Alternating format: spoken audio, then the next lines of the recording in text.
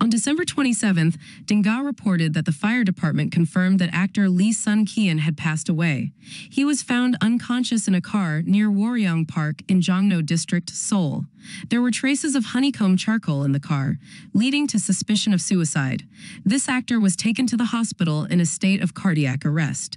Immediately after the shocking news of the death of Lee Sun Kyun was released, major Korean newspapers Yonhap News and My Daily have published the latest images at the scene of Lee Sun Kyun's death. Currently, the police are investigating the suspicion that the actor committed suicide because there were traces of honeycomb charcoal in the car. And yet, according to the police, around 10:12 a.m. this morning, Korean time, they received a report from actress Jaeon Hae-jin. "My husband left the house after leaving a piece of paper similar to a will." Later, Lee Sun Kyun was found in a car at the park. It is known that the acquaintance has lost contact with the Parasite actor since last night. However, even though Lee Sun Kyun's wife reported it immediately upon discovering the will, the authorities still could not provide timely relief because the actor had died.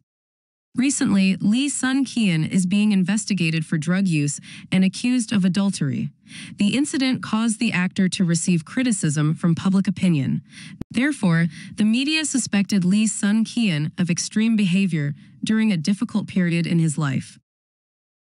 Thank you for watching our videos on Korean ENT channel. Don't forget to subscribe to our channel and hit the like and share buttons to update the latest news of the day.